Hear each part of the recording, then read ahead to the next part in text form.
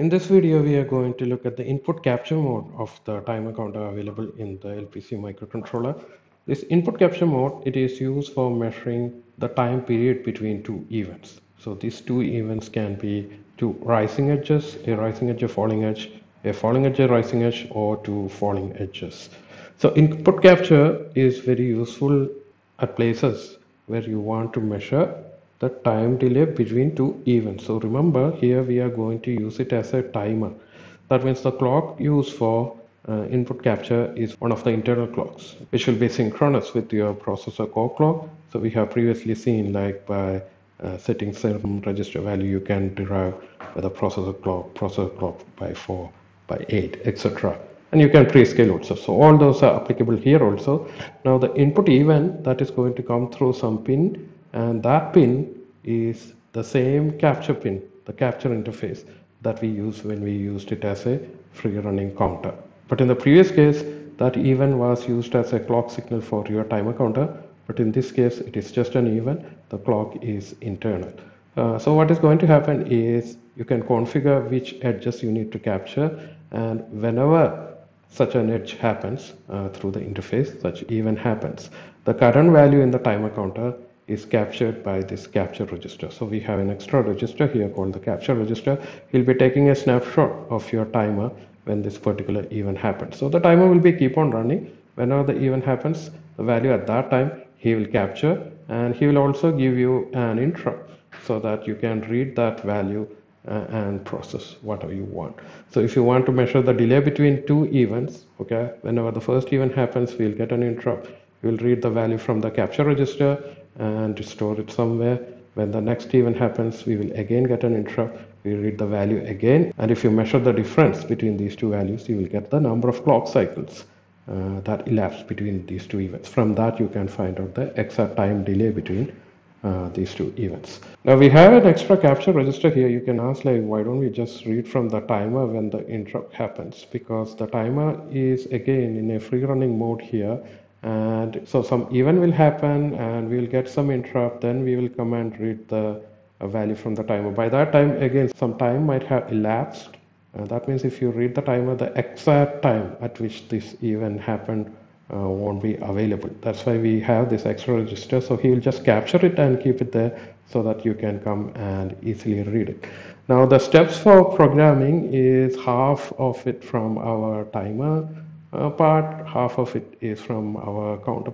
So first of all, again, you need to enable the timer counter depending upon which one you want to use. I am planning to use timer 0, so I will skip this step.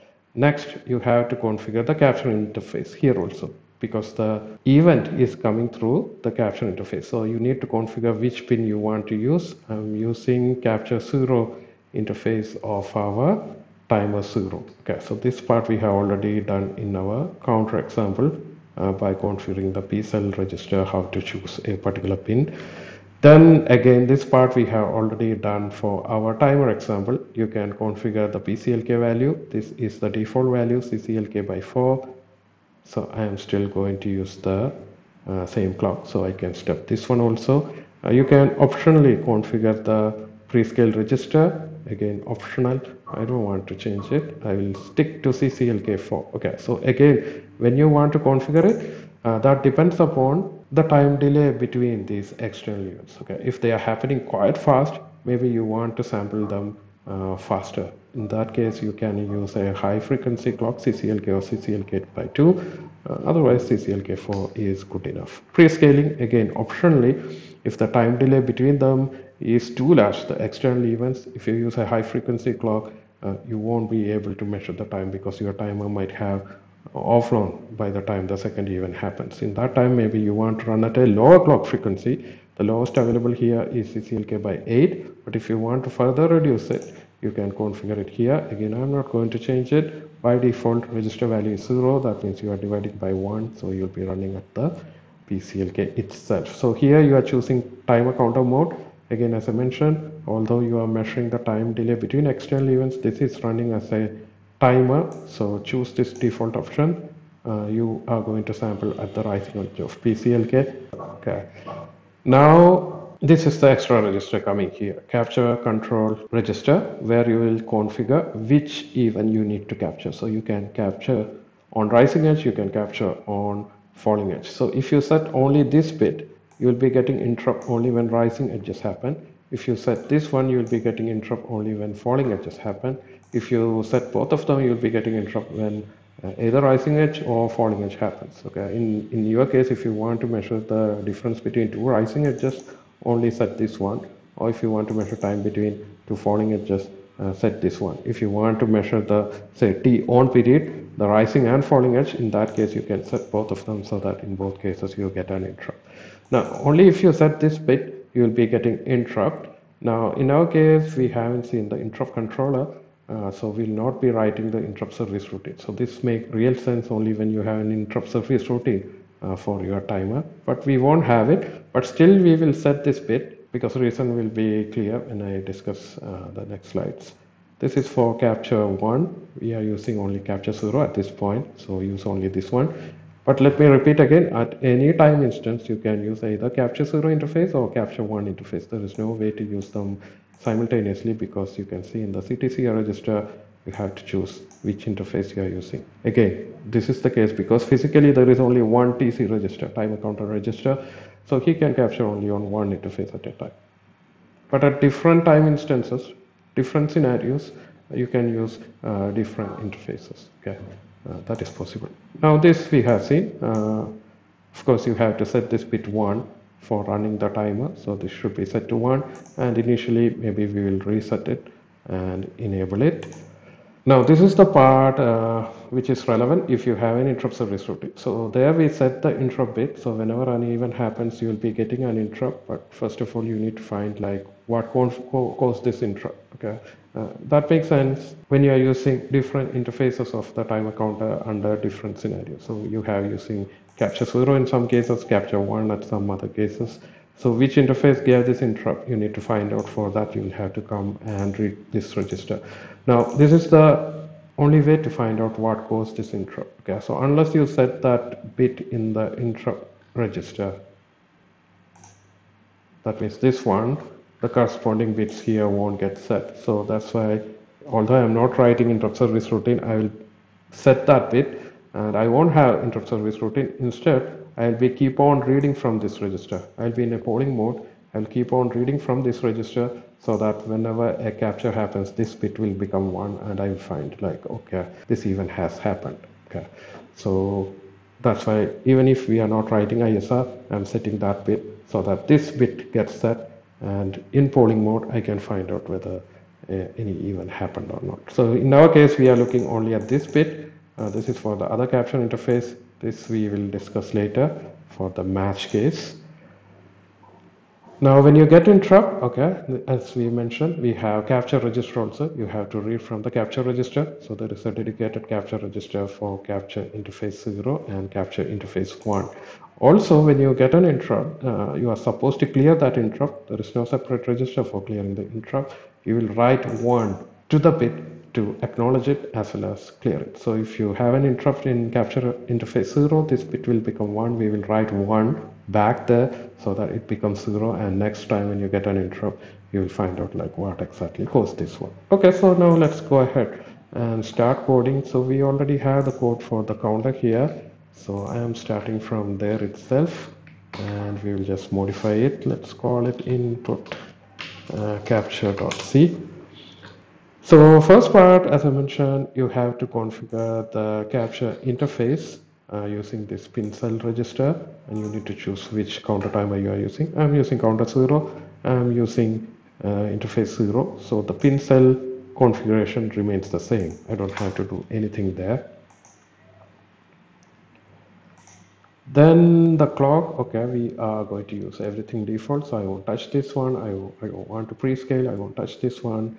I want timer mode, so I won't touch this one. I'm using interface 0, so I don't have to touch this one. So I don't have to do anything to CTCR either in this case. Okay, so this one we have to change this time. I'm planning to capture on the rising edge so that I get the delay between two rising edges. So that we need to configure. So if you go to your header file, this is the capture control register. Okay, timer 0 capture control register. So this one we need to modify. So what we need, I need interrupt as well as I need to make this bit 1. So the lowest bit should be 101. I don't want to touch any other bit. So we'll use our normal masking technique. So this one and with 0x 1, 2, 3, 4, 5, 6, 7 and 8 there. So that lowest 3 bits became 0. Okay, I don't want to capture falling also. So I will forcefully make it 0, this one. So I will have 1, 0, 1 here. That's why it is 8. And we will OR it with 0x5 so that those 2 bits get set. Okay, so that step is done. After that, we can start the timer. Okay, so that we already have some functions, so we can reset it first. We already have it here. Okay, reset it and start it. This line we don't want. This was there to configure it as a counter. So we need to remove this one. So this, let's say like enable interrupt on capture 0 interface rising edge. So we reset it. Then we are going to this while loop. So again, my aim is to measure the time difference between 2 rising edges.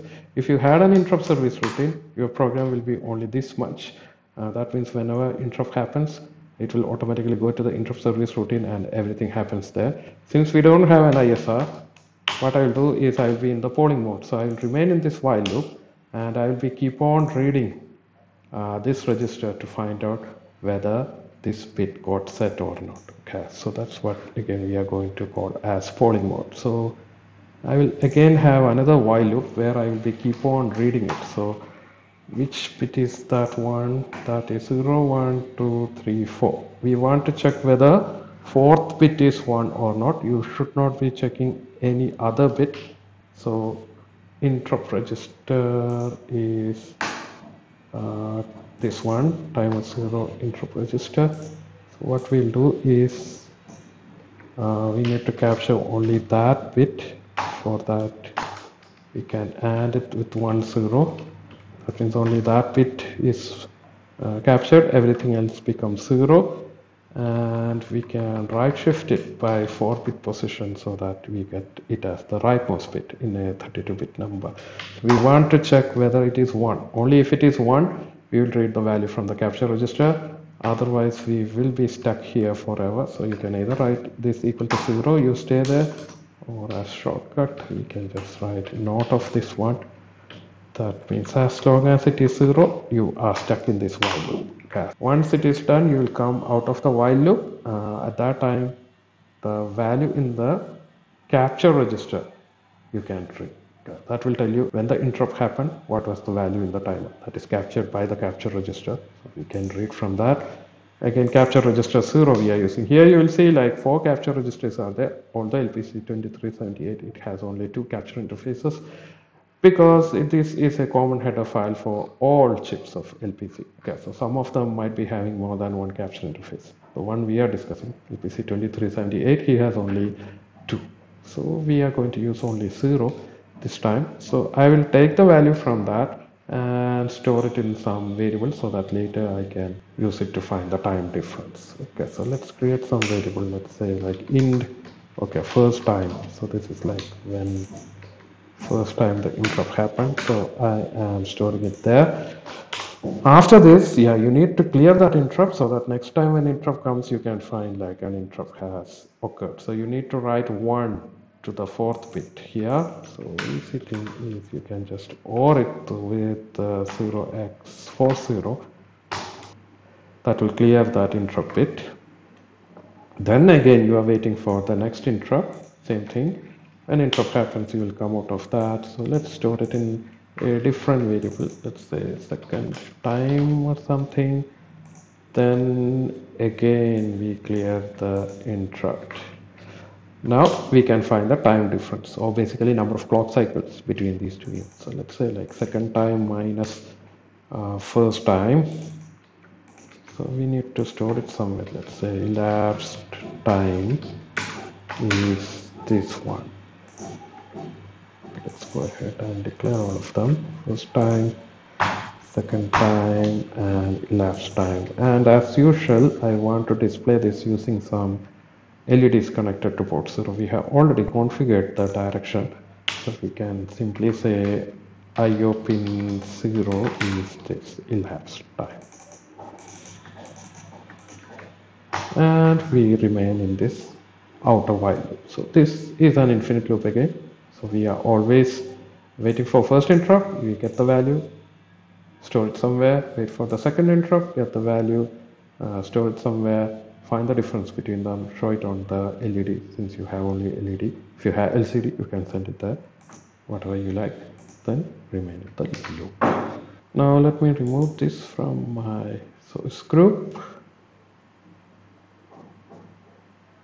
and let's add our new file, which is input capture. Okay.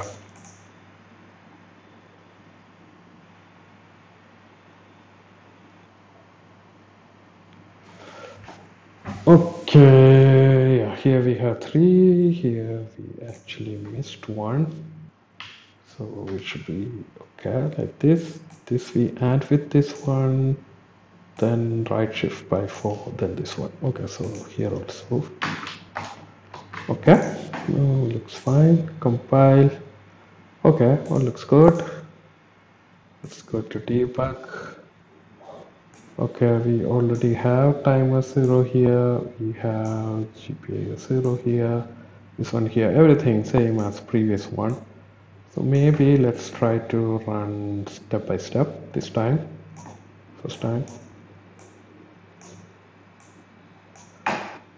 Okay, so pin cell reset.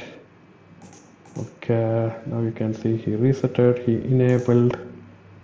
Okay, we cleared the reset. Now we went to the while loop and now he is stuck in this while loop forever. You can see the timer is keep on running and he is stuck there until the first event happens. So under capture channel, you can see we have configured it for rising edge, we have configured for interrupt, and we have enabled capture 0.0.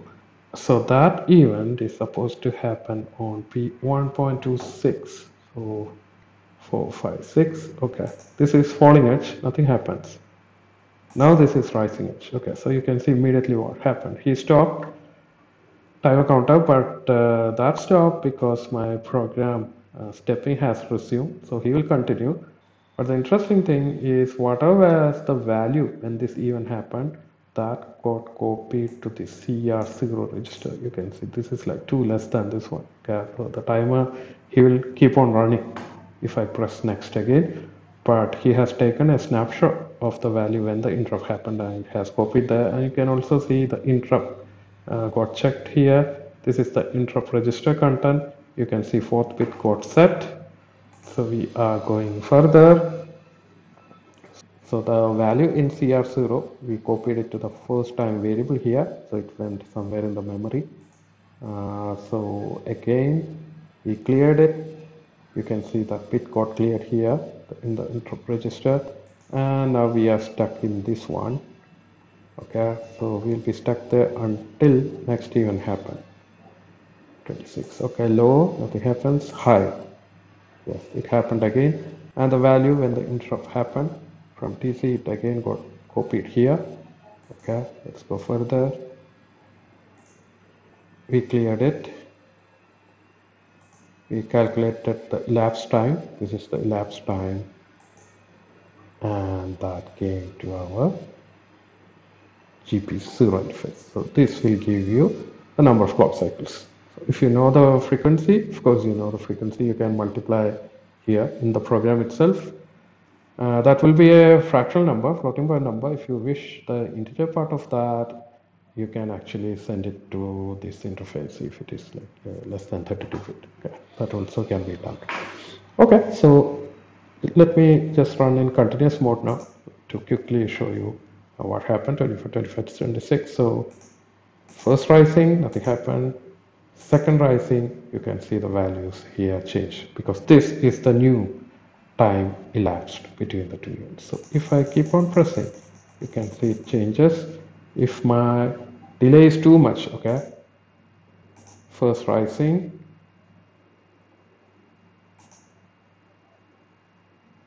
second rising. This time you can see the value is much larger. Okay, so depending upon the delay between the event, the value that you see here will also change. Okay, so what you can do is now you can try for different timers. I'm always using 0. You can try for different caption interfaces. You can try it for different PCLKs. We already have the function to change the value of PCLK. You can also try for different pre-scaling values, and you can find out how this output value keeps on changing. So if you increase the frequency, this will also become larger and larger. If you decrease the frequency, yeah, this will also become smaller. Okay, thank you.